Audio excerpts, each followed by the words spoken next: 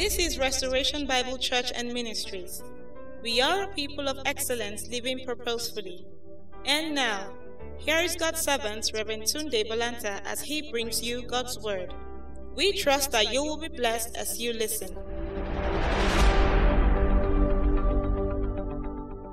I'm speaking on the season of acceleration and compensation. Can someone say that with me? The season of what? Acceleration and compensation.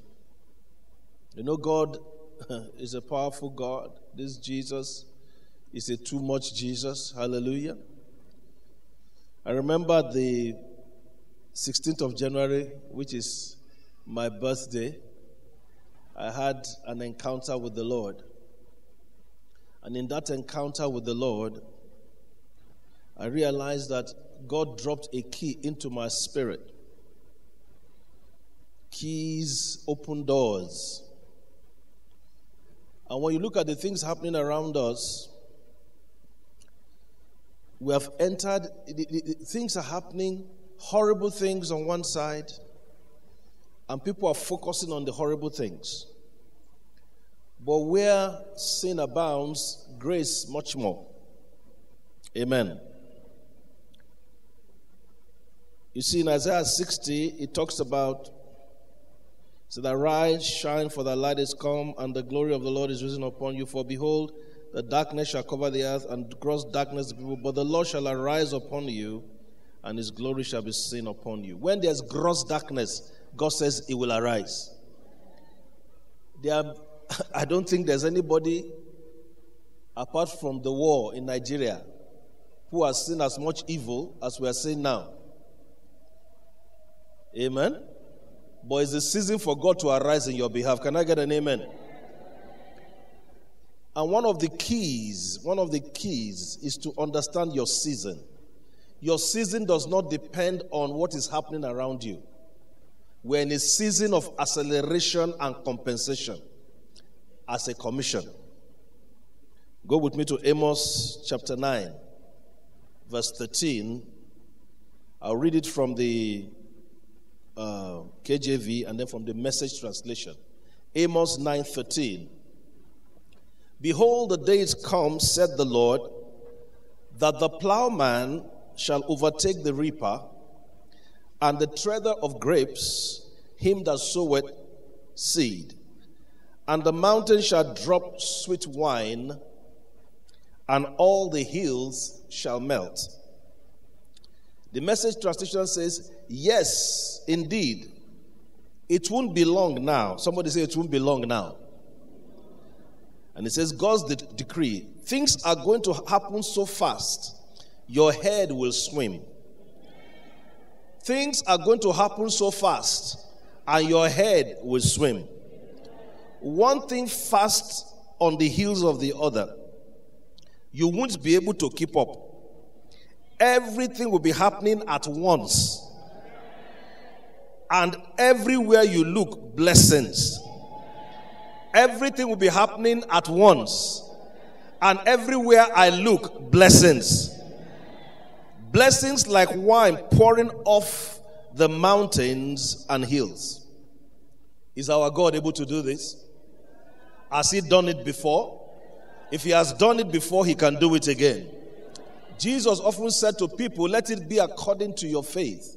I believe personally and for you in this house that we have entered a season of acceleration and compensation. Now, he said things will be happening at once, which means as people are marrying, people are giving birth, jobs are happening, houses are being roofed, better jobs are coming to people, students are getting scholarship. As we are calling one, we are calling the other.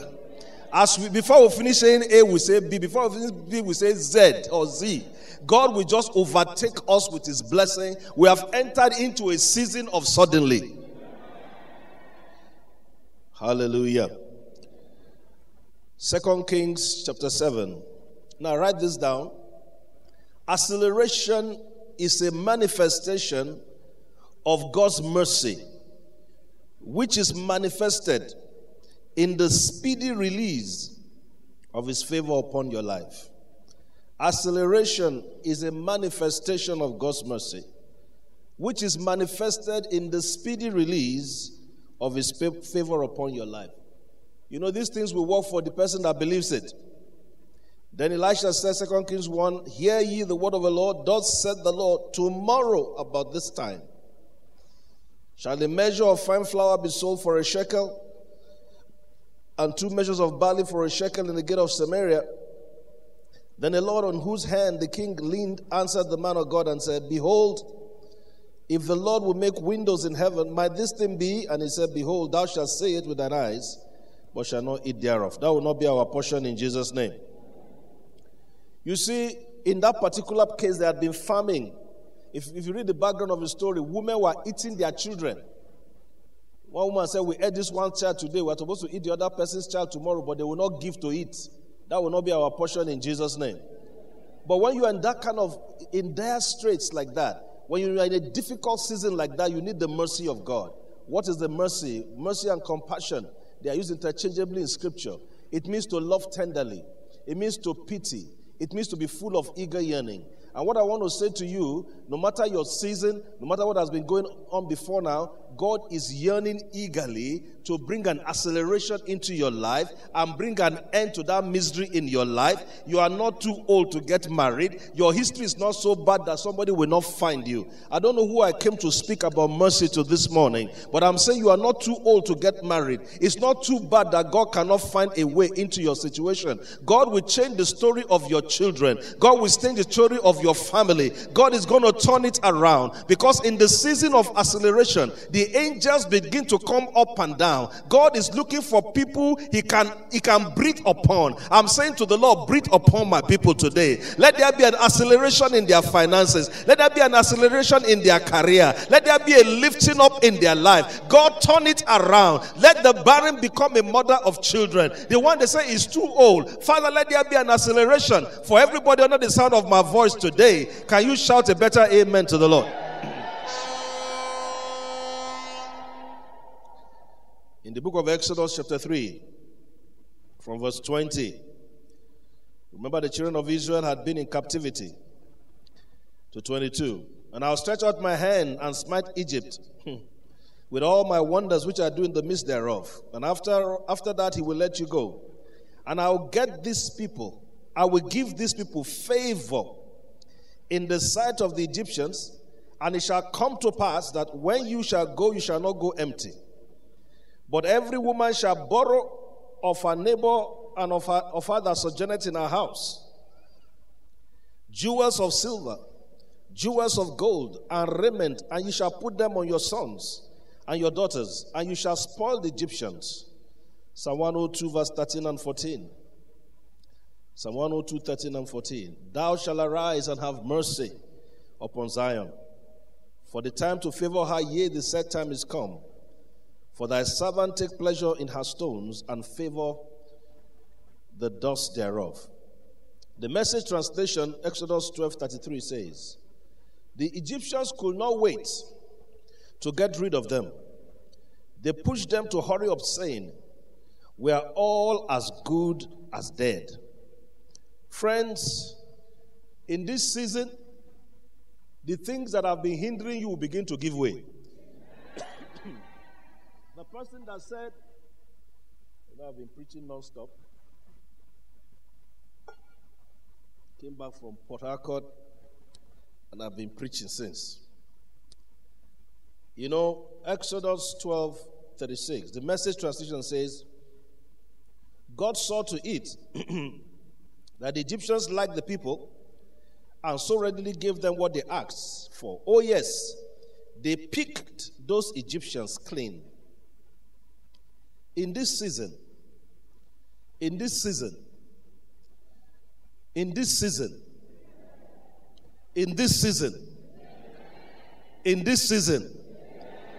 person that said they will not approve that contract, for some reason they will look at your paper again and they will see the face of God.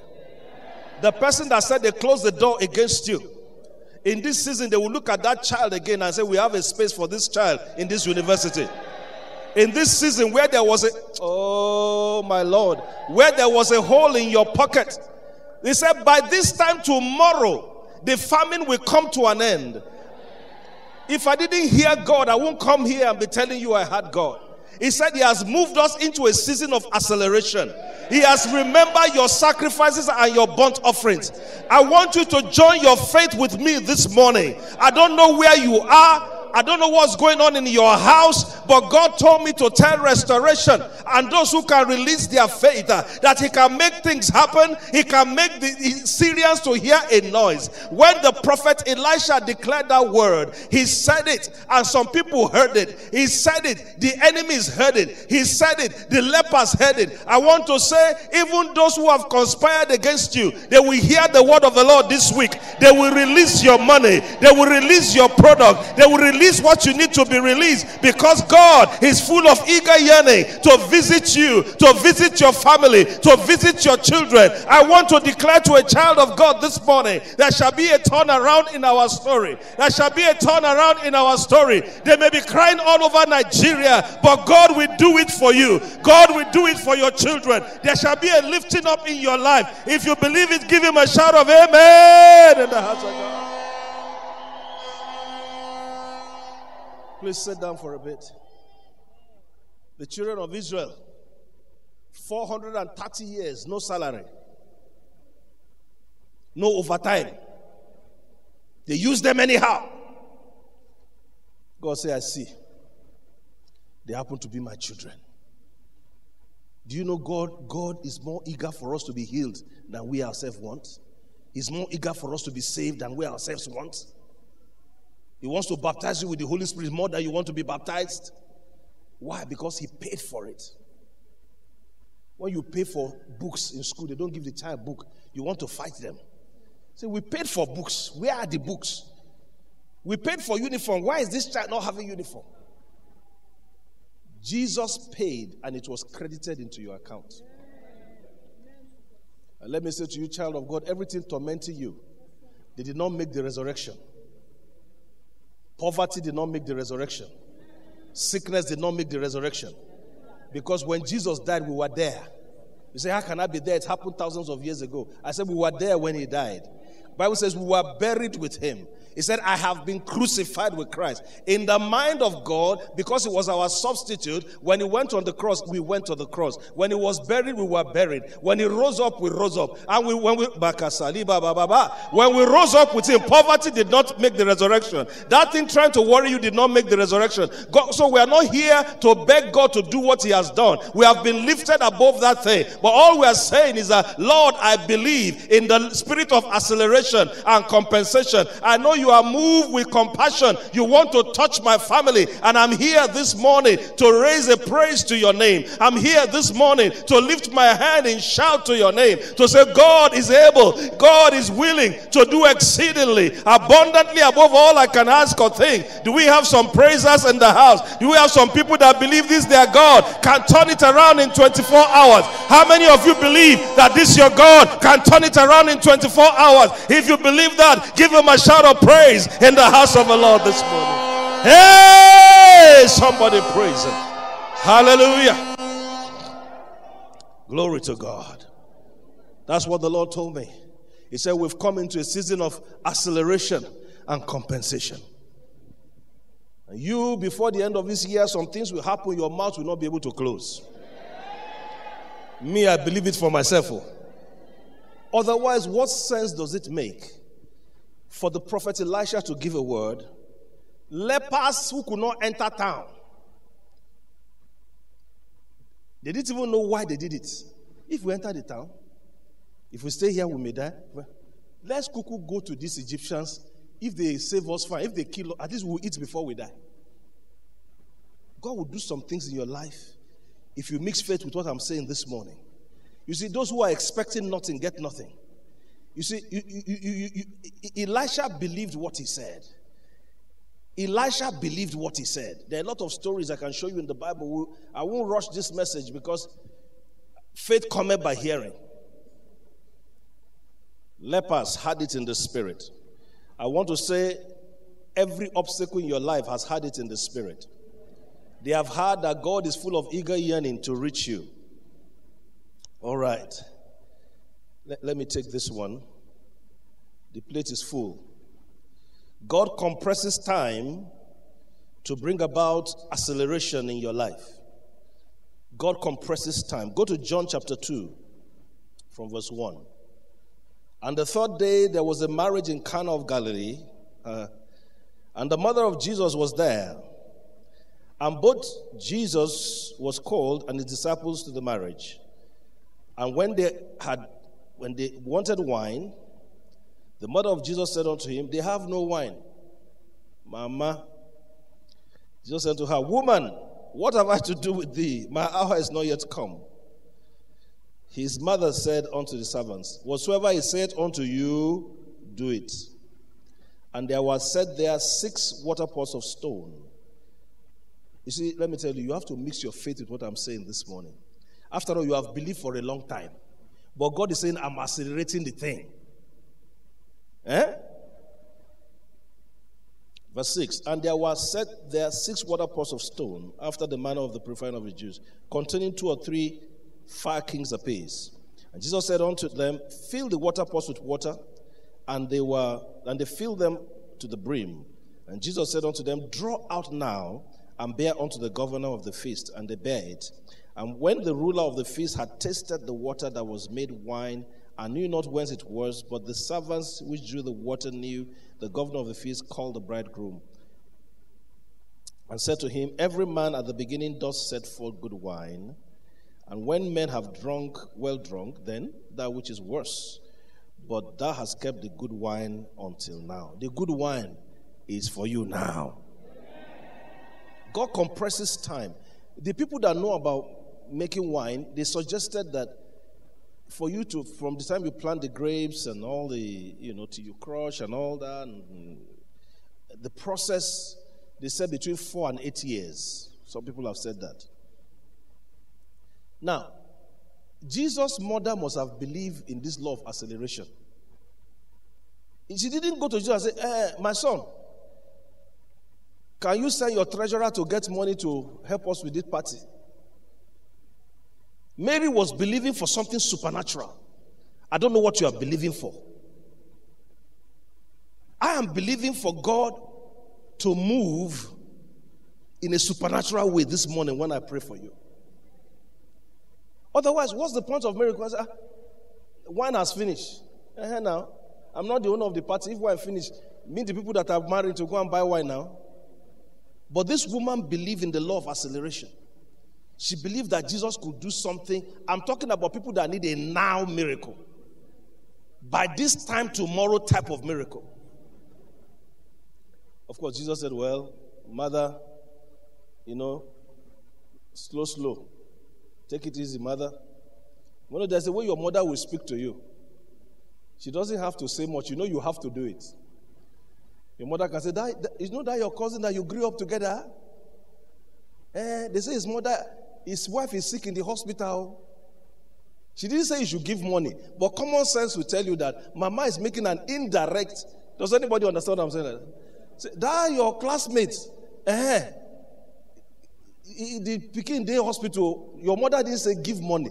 But if you're intelligent and you're a Nigerian, already Mama is saying help. Or your wife say, this is our neighbor next door.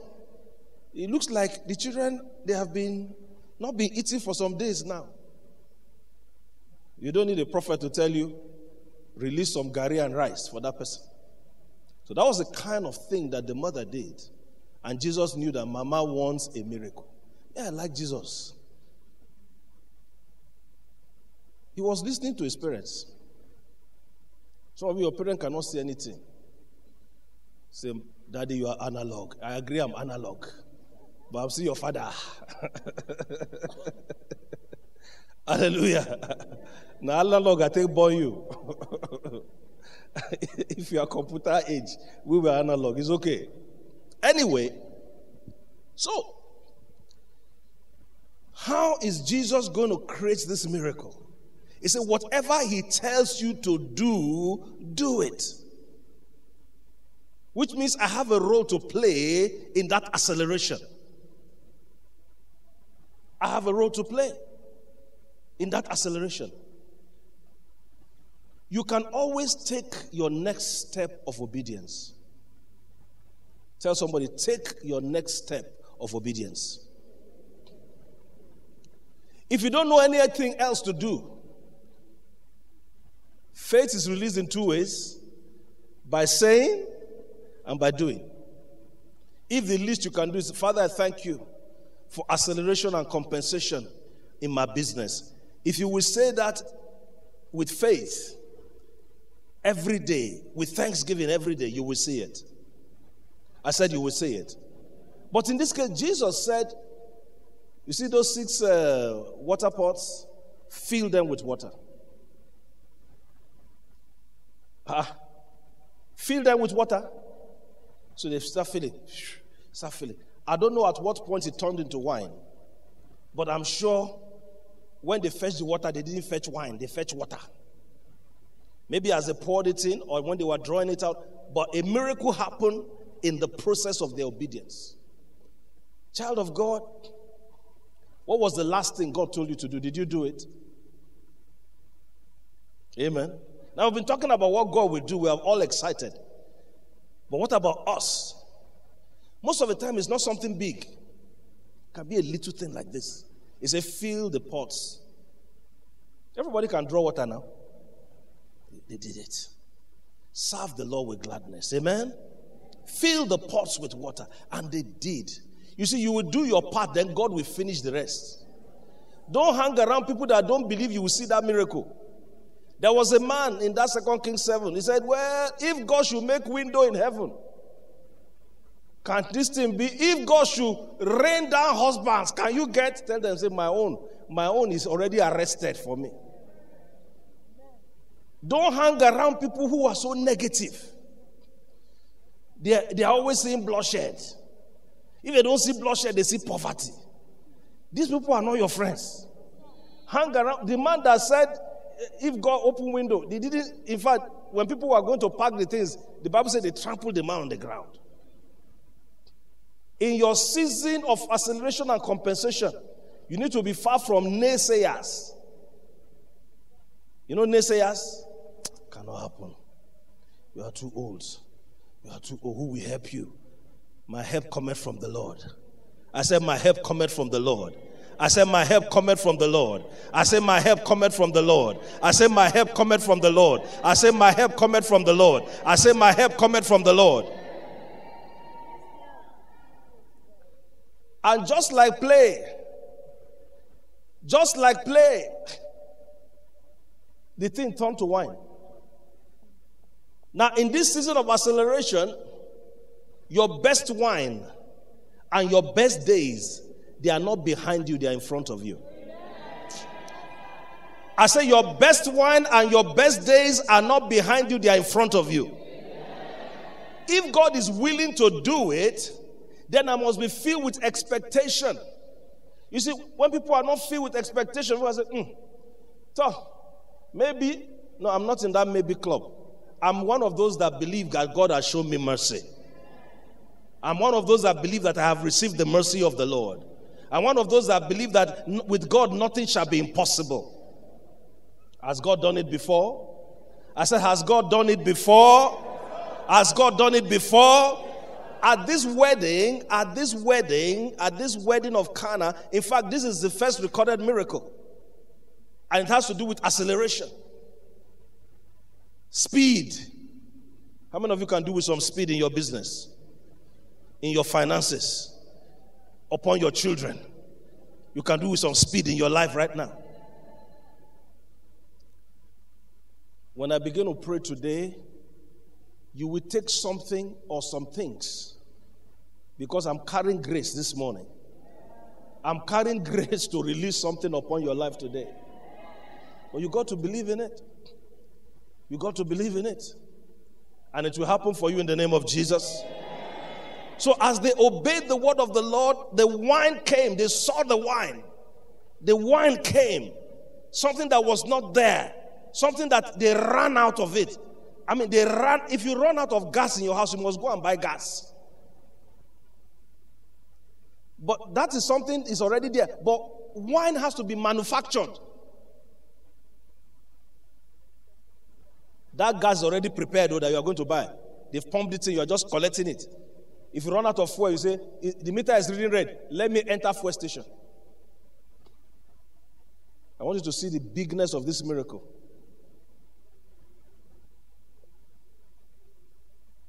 It's big. Jesus took ordinary water. He didn't bless the wine that was remaining. Oh Lord, give somebody revelation. He didn't say, okay, bring some of the wine you have. Like in the case of 5 loaves and 2 fishes. Let's break it and multiply it. He created wine.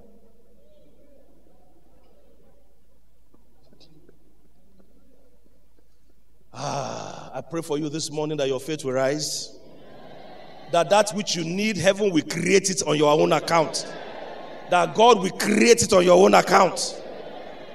He created it. He didn't bless what was there and multiply. He created what was not there. He's the God of acceleration. We're in a season of acceleration. Father, we thank you. Father, we thank you. There's always something you can do. You have to take that next step of obedience. There are many examples of this in the Word of God, but we'll take it bit by bit. Hallelujah. Determine the size of your miracle by the size of your seed. You know, he told them in John 2:7, fill the water pots with water, and they filled them to the brim. Somebody said to the brim. Somebody can give you a bucket of water, half. If they had put half in that pot, what would they get? Half water pot of wine. But they filled it to the brim. So how many pots they gave Jesus was how many he created for them. I don't know if you understand what I'm saying. Somebody can say, well, I don't really know what to do. Whatever God tells you to do, do it. But let me read one scripture before I pray this morning. Which means, there's another example we have from another scripture. But let me stay with this one, so it's not too much for you. Go to 2 Chronicles 20. Those who praise God for his mercy experience accelerated intervention. 2 Chronicles 20, verse 21 and 22. And when he had consulted with the people, he appointed singers unto the Lord, that they should praise the beauty of holiness. And as they went out before the army, and to say, praise the Lord, what? For his mercy endureth forever. What were they saying? God, I praise you because you are willing. You are willing. You are yearning to show mercy, to show love to me. That was a summary of their song. And when they began to sing and to praise, not before, the Lord sent ambushments against the children of Ammon, Moab, and Mount Seir, which were come against Judah, and they were smitten. Your praise this morning will bring about that acceleration that you need. I say your praise this morning will bring about that acceleration that you need. And it shouldn't just be what you are doing today in church. As you sit in your house and those bills are flashing before you. As you sit in your house and those mountains are flashing before you. Just lift your hand and say, Father, I thank you for your acceleration and compensation in my business. I'm seeing something in the Spirit of God. Let me tell you, child of God, if you will do what I'm saying, in faith, in thanksgiving, you will not end this year without you seeing the intervention of God supernaturally. If you begin to praise him, 3 armies gathered against Jehoshaphat. He was outnumbered, outgunned, weaponed, whichever way you want to say it. But when he began to praise God for his mercy, you see, intervention is about the mercy of God. You are eating each other's children, and the prophet has spoken, and God said, when he spoke, I want to do something. Only lepers could hear it. And when lepers had it, lepers brought deliverance. I'm saying to somebody who can hear this morning, there's a need for you to lift your hand in this house under the sound of my voice and say, Father, I praise you for your mercy over my life. Things may not look the way I want it, but God, you have been merciful before now. It's time for you to arise, child of God, and lift those hands this morning and say, Father, I praise you for your mercy upon my life. I praise you for your mercy upon my family. Why don't you lift your hand, everybody, and begin to thank him? Call your children by name. Call your business by name. There are some things pressing for this week. There are some things on the front burner of your heart. Lift your voice and say, Daddy, I praise you for your mercy upon me, upon my family. I lift you up. I praise you for your mercy. I praise you for your merciful intervention. Lift your voice this morning wherever you are, and then I'm going to pray. I'm going to pray, and God is going to visit us in a way we have never seen it before. Lift your hand. Everybody stand. Lift your hand. It's time to praise him. It's time to give him that hallelujah. It's time to lift your voice this morning. Oh, la ra ba ba ba ba ba ba ba. Let the Lord hear our three hallelujah shout this morning. Hallelujah. Hallelujah. Keep those hands up as I pray. Father, in the name of Jesus, everyone under the sound of my voice, you said we've come into a season of acceleration and compensation. Lord, you know where we need the acceleration this morning. With Bekelima Risto Bakanama Saturi I hear the word, before the end of the month, the big one will drop. Yes, I hear the word, before the end of the month, the big one will drop. And I'm seeing a lot of droppings also in that month of November. They are just falling. They are falling all over the places. Falling all over the places. They are falling. Father, I decree acceleration in businesses. I decree compensation, acceleration in offices. I decree acceleration in families. Over fathers, mothers, children. Over students, over young ones. In the name of Jesus, let your mercy be manifest now. In the name of Jesus. Father, I release the angels of our acceleration and compensation. I say, go forth now and begin to work for your people in the name of Jesus. Lord, as your people go out this week, I decree and declare that the highest sacrifice on the highest altar, by the highest being, with the highest name, the Lord Jesus Christ himself has been offered for us. We don't owe the devil anything. Jesus has died our death, and we are far above principalities and powers. So I bind you from our people's path. No violence in their homes, no violence in their offices, no violence on the road, no violence in the highway, no violence in the byway, no violence in the air, no violence over the sea, no violence wherever they go. I decree by the blood, you go in safety, and compensation and acceleration is your portion in the name of Jesus. Can you give a Lord a shout of amen? Hallelujah.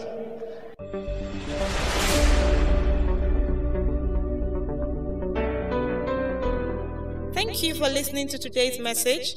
Do join us same time next week.